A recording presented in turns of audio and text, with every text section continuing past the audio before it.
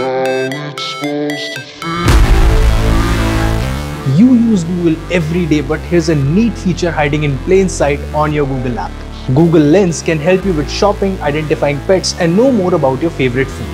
But with this latest update, you can use Lens to identify skin conditions like a rash, a bump on your lip, a line on your nails, or hair loss on your head.